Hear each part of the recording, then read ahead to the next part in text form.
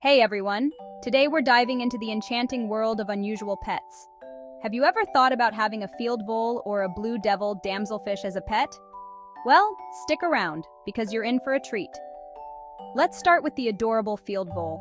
These tiny creatures might just be the size of your palm, but they're full of personality. Native to Europe, field voles are more than just cute faces. They're incredibly adapted to life in the wild. Now, bringing one into your home? It's all about creating a natural habitat for them. Imagine a mini meadow right in your living room. But remember, these little guys need a lot of care and attention to thrive in a home environment. Now, shifting gears to the aquatic side, let's talk about the blue devil damselfish. With their striking blue color and feisty spirit, these fish are like the daredevils of the sea.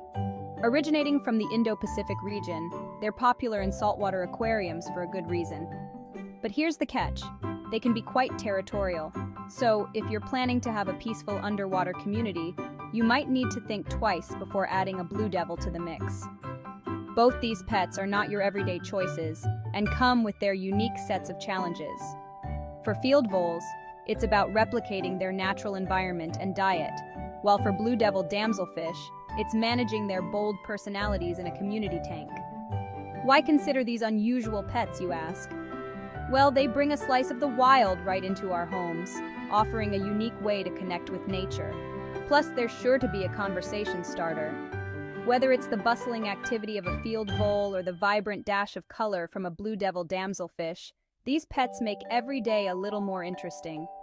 So if you're someone who loves a challenge and is passionate about animals, these unusual pets might just be what you're looking for. Just remember, with great pets come great responsibilities.